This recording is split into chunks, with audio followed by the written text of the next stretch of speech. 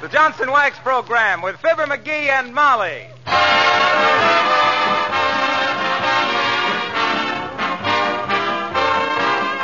The makers of Johnson's Wax and Johnson's Self-Polishing Glow Coat present Marion and Jim Jordan as Fibber McGee and Molly with Bill Thompson, Billy Mills Orchestra, and our new vocal feature, The King's Men. The show opens with Holy Smoke, Can't You Take a Joke?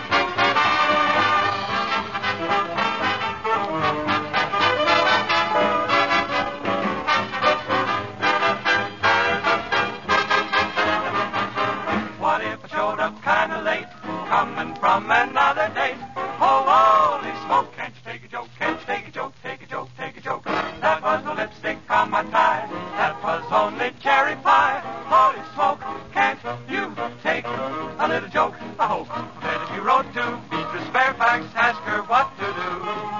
And if you only gave her the Fairfax, she'd say, I love you. Oh, honey, I never told those lies. It must have been two other guys. Holy smoke, can't you take a joke? Holy smoke, can't you take a joke?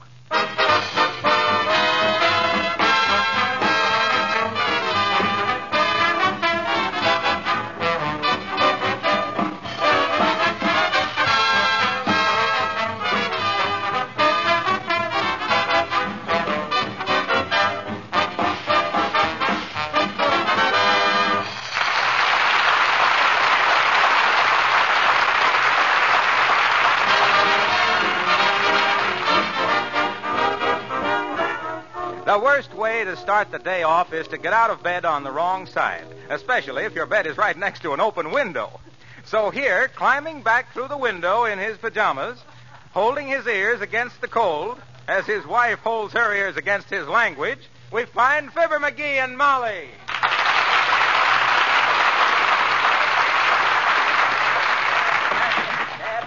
Dead rat of an architect that planned a window right next to a bed. Here, help me get in through this window, Molly. Oh, you poor dear. Oh, the dirty... McGee, watch your language. And shut the window. It's cold in here. It's colder out there. Oh. The dead rat. I'm so sorry, dearie. How'd you happen to fall out? I had a nightmare. All night long, I dreamt that I couldn't get to sleep. What a night. It was terrible. Well, that's too bad. Well. Hurry up and get your clothes on, dearie. I'll have breakfast ready in a jiffy. And I'll tell you right now, Mrs. McGee, I'm not going to shave today. You're not? No, I'm not, and that's definite, see? All right, sweetheart. I don't blame you a bit. Well, Huh? What was that? I said I don't blame you a bit. You're just as handsome to me with or without a shave. Well, every other time I wanted to go without shaving, you says, get in there and shave. Now, never mind what I used to say. I could be wrong, couldn't I? You could be wrong. Hey, I'm going back to bed. I'm still dreaming. No, come on to breakfast. Just put on your robe and slippers. What? You mean you're going to let me come to breakfast in my bathrobe? Certainly. And here's the morning paper. You can read it whilst I make the toast. Well, gee. Thanks, Molly. Hey, what are we going to have this morning? Same old wheatsy bitsies, I suppose. Well, it was you that insisted on our getting the wheatsy bitsies, dearie. It was? Yes. You said they'd improve your performance at first base. Well, I got a nasty note from Judge Landis. I ain't the only one either. I'm tired of wheatsy bitsies, Molly. Why don't we have wheat cakes and sausages once in a while? That's just what we're having this morning. Huh? And I got some genuine Vermont maple syrup, too. Oh, boy, Vermont maple syrup. When did you get that? Yesterday. I didn't see it. Well, you wouldn't have recognized it. It was packed by the Farley Packing Company and labeled Republican Sack.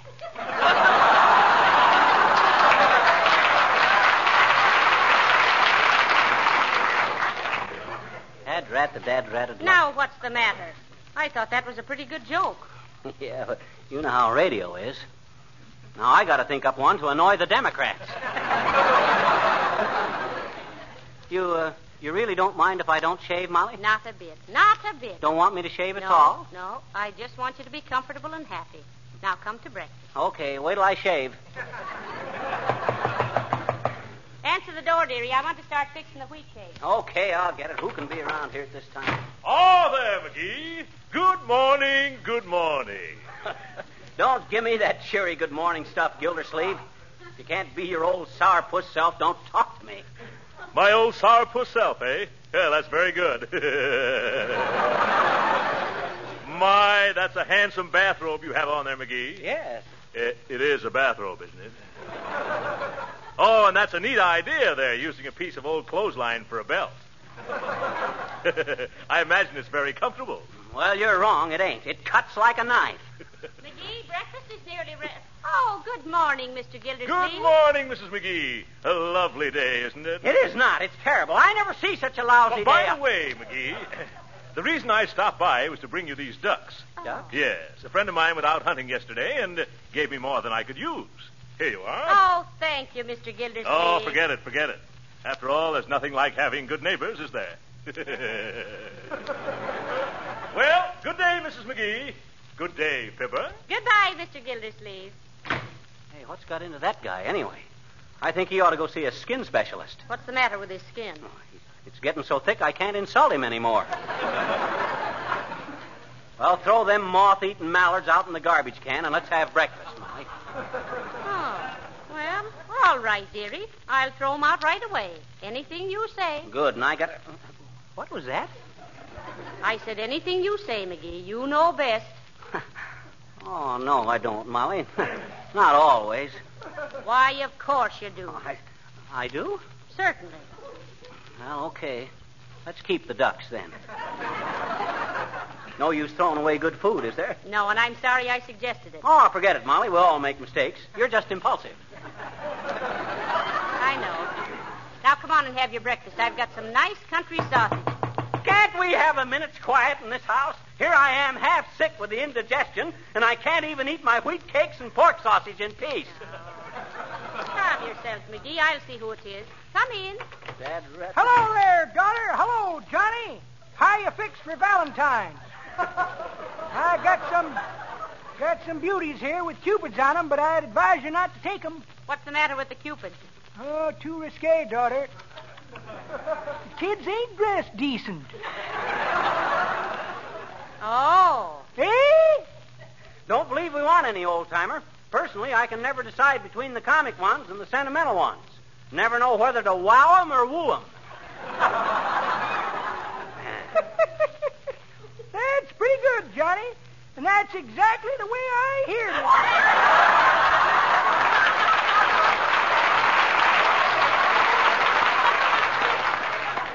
It is? Yep. Detail for detail? Yep. Word for word? Yep. Well, not quite, Johnny. The way I heard it, one feller says to t'other feller, say, says, I see where they had quite a cold snap down south. Now I'll say they did, says t'other feller. Got so cold the boll weevils were swapping a bale of cotton for a pound of wool. Say, didn't you get up kind of early today, Johnny? Oh, no, this is not early for me. I used to get up at 4 o'clock when I was a bugler in the Army. Bugler, eh? Yep, and a good one, too, if I do say so myself. Even got decorated by General Pershing. And as he was pinning the medal on me, he says, boys, he says, there's nobody in the Army that knows the bugle like McGee. Bugle Nose McGee, I was known as in them days. Oh, my. Bugle Nose McGee, the brainiest blower of the battle bazooka that ever bulldozed a battalion of brave boys to bolt bed and blanket for bath and breakfast by blaring a bedlam of bellows on the brass bagpipe, bringing bravos and bouquets by my brilliant performance of ballads at banquets, benefits, and barbecues, and boosted as the Beethoven of the bugle from Mr. Brahms way back in Europe. What's that I smell? Your cakes and syrup.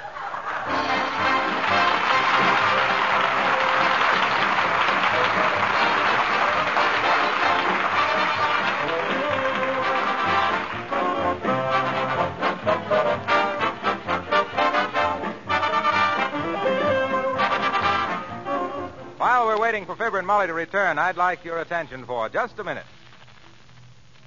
Tonight, I have a pleasant surprise for all you good friends who have been buying Johnson's self-polishing glow coat and Johnson's paste and liquid wax. Our sponsors have declared a consumer dividend on these famous polishes. A dividend for our customers, which gives you 1/3 more for your money. On most dealers' counters right now, for as long as they last, you'll find extra-large packages of Johnson's glow coat and Johnson's wax containing 1/3 more than the regular sizes. You pay only the regular price. The extra 1/3 is your consumer dividend in appreciation of the way you've been buying Johnson polishes. This dividend offer is good for all important sizes, pints, pounds, quarts, gallons, and so forth. But remember, dealer stocks are limited. They'll go fast. So ask your dealer tomorrow for Johnson's self-polishing glow coat and Johnson's paste and liquid wax in the extra-large containers that give you 1/3 more for your money.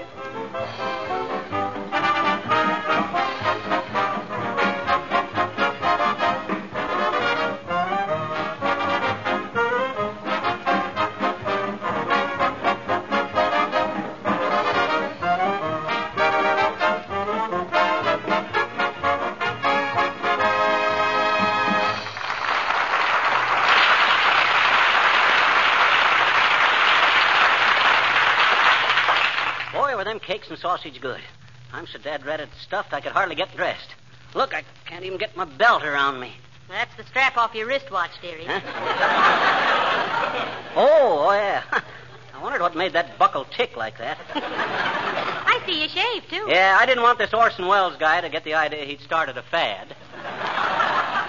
Oh, boy, am I stuffed. Well, come on, let's go for a walk, Molly. All right, dearie. Let me help you on with your coat. Huh? Oh. There. Well. My, you look so well in a mackinaw. But I guess you're just the outdoor type. Oh, go on, am I really? Oh, shucks, honey. Hey, where's my other mitten? Oh, dear. McGee, if you lose those mittens once more, I'll have to put the string back on them. Okay, I'll be careful. Let's go, Molly. Oh, my, it's lovely Hey, out. don't walk so fast, Molly. I'm too full of breakfast. All right. Here, let's hold hands. Huh? Oh, okay. You know, we ought to do look, McGee. Huh? Here comes Mrs. Uppington. Uh-oh. Look at her walking along with her nose up in the air. She holds her head so high she's got a double chin on the back of her neck. Well, I'm afraid we'll have to stop and talk to the old cat. She's... Oh, how do you do, Mrs. Uppington? So nice to see you. Oh, how do you do, Mrs. McGee? And Mr. McGee. Hi, Uppy. What you limping for, Uppy? You got a Charlie horse? Well, if she has, I'll bet it's a thoroughbred. Well, it's really a result of trying to form our Wistful Vista concert orchestra. Oh. Yes. You see, when Maestro Mills took me to reclaim some of the band instruments from the, now, what do you call those quaint little novelty stores with the 3 big grapefruit over the door? Oh, could they perchance be, hawk shops? Oh, yes, hawk shop. Oh, my. Yes. Oh, you know, I always believed those were some sort of fruit and vegetable stores. Well, they are, kind of, Uppy, in a way. That's where you go to trade your old 10-carat turnip for 5 berries. Oh, boy, am I hot tonight. Well, what's that got to do with your limp, Uppy? Oh, yes. Yes, Oh, limp. really, I'm almost ashamed to tell you. It's so ridiculous. Oh, come on. Well, you see, the back seat of my town car was simply filled with band instruments, and somehow I got trapped in a tuba. Oh, really, such a time as we had. And to extricate me, Dr. Mills had to play 3 choruses of Ain't You Coming Out? Oh, really, I guess I am such a silly girl. Well, goodbye. Goodbye.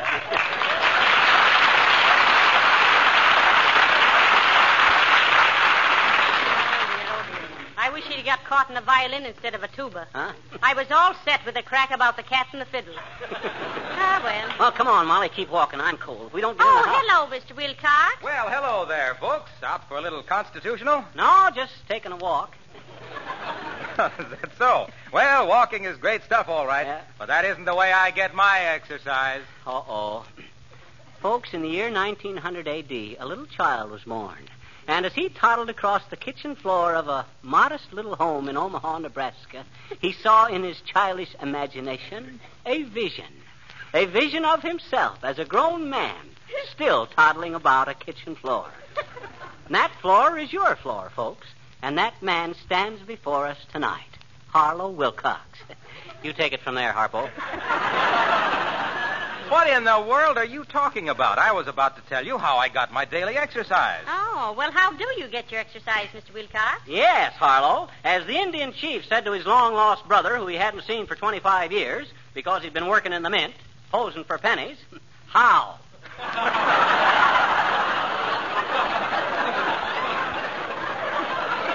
Why, it's simple.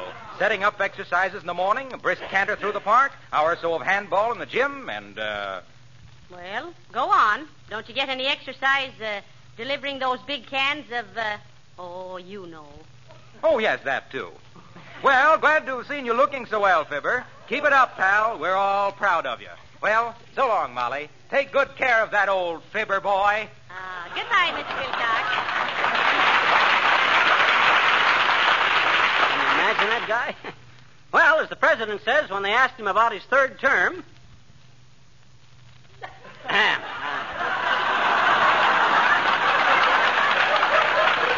Molly, do you realize he didn't say a word about Johnson's glow coat? Why, he didn't, did he? Or how marvelous Johnson's self-polishing glow coat is for linoleum floors? And did you hear how he talked about me? They're proud of me, he says. An old Fibber boy. Well, I don't see anything wrong in that. We are proud of you. Why, hey, what is all this anyway? What's what? Everybody being so dad-ratted nice to me. First Gildersleeve comes along... Ah, there. Good day, short, sharp, and ship-shape. Good day to you, my dear. Hi, Boomer. Been looking for you charming people. Want to present you with a couple of tickets to the preview of Pinocchio. Oh, how nice. Oh, come off of it, Boomer. You don't give nobody nothing. What's the angle? There is no angle, worm.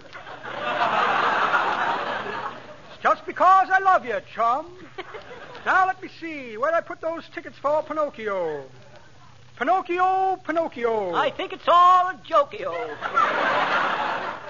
Now, let me see. Here's a letter from my nephew, Agamemnon. Says he would have passed the bar examination, but he flunked in dry martinis. Handful of crossword puzzles. Ah, yes. I was saving those for a brainy day. What's this? Oh, here's a funeral notice of an old friend of mine. Poor lad. He was an expert at telling mushrooms from toadstools. He thought. Yes, well, here's a neat little stiletto. Hope to play a game of mumbledy-peg on a certain party's epiglottis tonight. Well, imagine this. Here they are, 2 tickets to Pinocchio.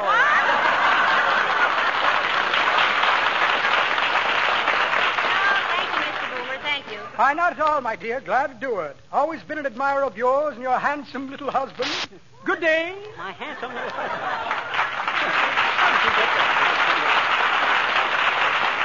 Oh, Molly, come on. What goes on here? I'll get a nasty answer out of somebody if it takes all the king's horses and all the king's men.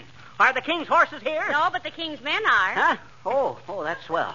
Folks, we present the king's men, who will sing a beloved old American classic, The King's Men.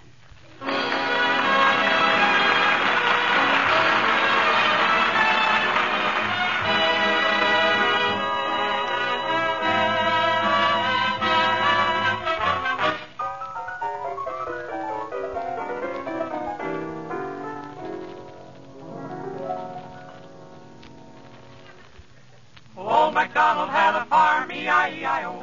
He played the bagpipes all day long, E-I-E-I-O.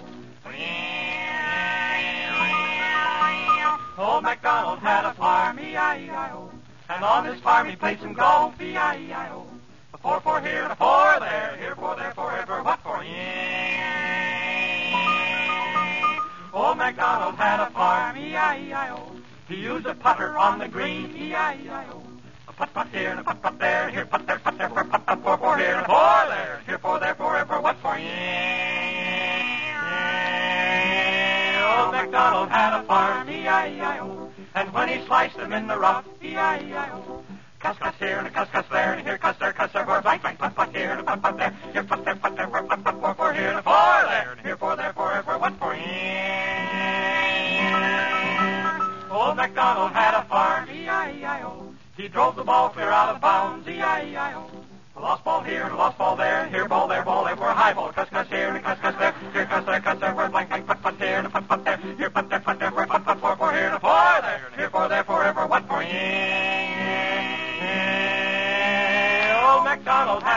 farm, E-I-E-I-O. And on this farm he had a daughter, E-I-E-I-O. Salesman here, salesman there, Harlow Wilcox everywhere. Lost ball here, lost ball there, here ball there for a high ball, cuss here, and a cuss there, here cuss there for a bang putt here, and a putt there, here putt there for a putt for here, and a four there, and here for there for everywhere, what for Old MacDonald had a farm, E-I-E-I-O, and when he saw the salesman there, E-I-E-I-O, a boom boom here, and a bang bang there, here boom there, bang everywhere, buckshot, salesman here, salesman there, Harlow Wilcox everywhere, lost ball here and lost ball there, here ball there for a high ball, cuss here, and a cuss there, here cuss there for a bang bang putt here, and a putt there, here putt there for a putt for here, and a four there, and here for there for everywhere, what for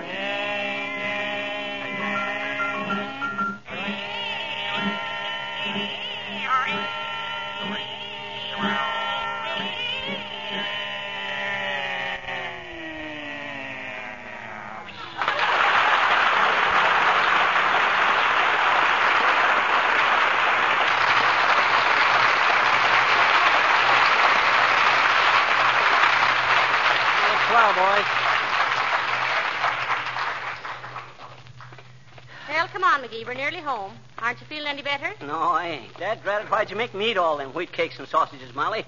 Wasn't that terrible of me? Oh, I'm such a bad girl to you, aren't I? Hey, I wish I knew what was going on around here. There's so dad-ratted much sweetness and light, I'm getting a little suspicious. What's the matter, Molly? Oh, here comes that little girl from across the street, McGee. Good. Maybe I can pick a fight with her. Now, McGee, pick a fight with somebody your own size. Well, she's just about the size of the fight I want to pick. Hi, little girl. Hi, mister. What you doing? Taking a walk. Where to? Oh, no place. Hmm? I says no place. Not walking anywhere. Well, gee, then how do you know when you get there, Now, listen, sis. I ain't in any mood for polite chit-chat. Now, let me pass. I got to finish my walk. Okay. Can I take a walk with you, please, mister? Can I, please? I like you. No, you can't take a walk with me. This is walk for my health. Oh. Well, remember what Confucius said. What did Confucius say? Confucius say, quote, man take long walk, matter of health. Lady take long walk, matter of form, unquote.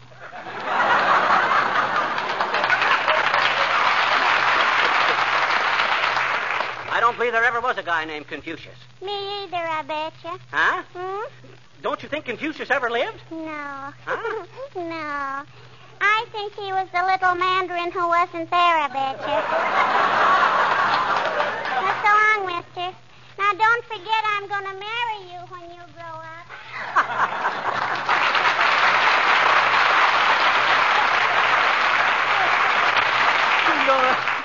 You're gonna marry me when I grow up. When I grow up? Hey, did she say that? Why, Now, calm yourself. Calm yourself. We're almost home. Oh. Oh, there's Mr. Gildersleeve's Great Dane. He's brought you a stick, McGee. He wants you to throw it for him to fetch back. I'll throw it for him. Here, Hamlet, give me that stick. I'll throw this so dad-ratted far. By the time he gets back, he'll be a great, great, great, great Dane. There. Go fetch it, Hamlet. Oh, heavenly days, McGee. Look what you did. Huh? Broke a window in Mr. Gildersleeve's house. Well, dad-ratted, it wasn't my fault. I just threw it where the dog told me to. You're perfectly right, dearie. That dog should be taught not to give people sticks to throw and break windows with. But just to be safe, we better get in the house. No, let's stay right here. I don't give a darn if I broke Gildersleeve's window. I hope Gildersleeve does get sore. I've been just pining for a crossword from somebody all day. Well, here he comes, McGee. This ought to be good. The minute he lands with his right, I'll cross with my left.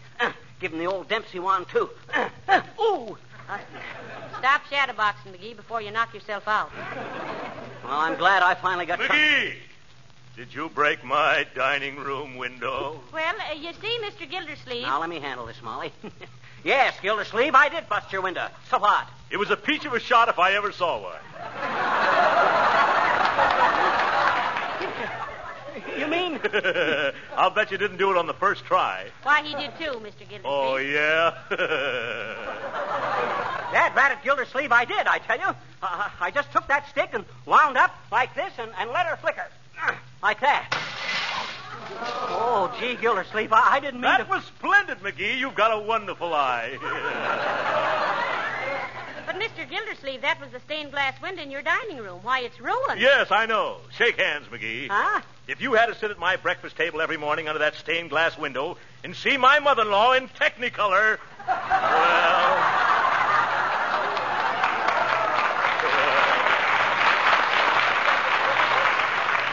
Oh, shucks, Gildersleeve. I'll bet you can't make it 3 out of 3, McGee. Huh? Come on, try it again. Oh, now, wait a minute there. Come on, McGee. See if you can hit that little window up there on the left. Huh? Upstairs. Way up there? Yeah. We'll surprise my wife. She's taking a bath. Oh, no, thanks, Gildy. I'd like to, but no, I better not. Oh, scaredy cat. I ain't either a scaredy cat. Oh, here, stop it, you two. Control your energy. The marble season will open soon. Just send us a bill for the broken windows, Mr. Gildersleeve. Oh, no, forget it, folks. I enjoyed it. What? Well, thanks a lot, McGee. My, I wish I could throw an old stick like you. That does it, Molly. That does it. That absolutely does it. Does what, darling? And never mind that darling stuff, too, either. I want to know what's got into everybody. Hey, Molly. Yes? Look me in the eye. Yes? Did you go and buy that fur coat after we decided that it cost too much? Is that why you've been... No, dearie, I didn't buy it. No, I guess you didn't. That wouldn't explain why Boomer and Wilcox and everybody's been so dad-ratted nicey nice. Molly, for the love of Mike, what is it? I can't stand all this stuff. Everything is too pleasant. I ain't used to it. Please, Molly, what is it? Ah, heavenly days, McGee, don't you know? What? Why, this is your birthday. My birthday? Oh, why don't somebody tell me these things?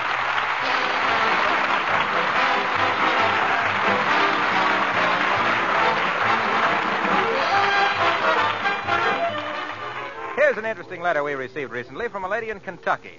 Since using Johnson's Glow Coat, she writes, I've decided it should be listed not only under household hints, but under beauty hints as well. I could hardly believe my eyes when I beheld what Glow Coat had done for our drab-looking floors. It was amazing, this new beauty, and it took hours off my work, giving me more time for relaxation and personal beauty care. Well, it's naturally gratifying to any manufacturer to get letters like that, and the truth is, of course, the product itself has to merit them. That letter was written because Johnson's self-polishing Glow Coat actually does do wonders for drab-looking floors, especially kitchen linoleum floors, without any work of rubbing or buffing. It does save hours of cleaning. It does give more time for relaxation and personal beauty care. And it will do these things for you. So why not buy a can of Johnson's self-polishing Glow Coat tomorrow?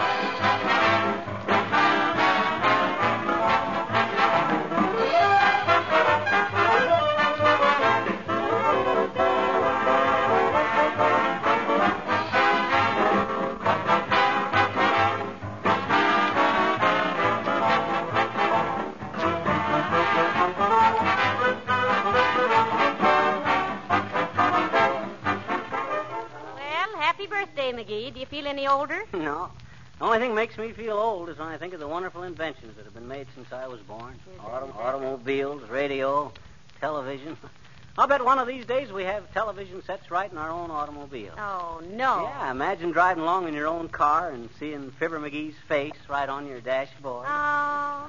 Yeah. Wonderful. Mm-hmm. Right next to the choke. Yeah. Good night. Good night, all.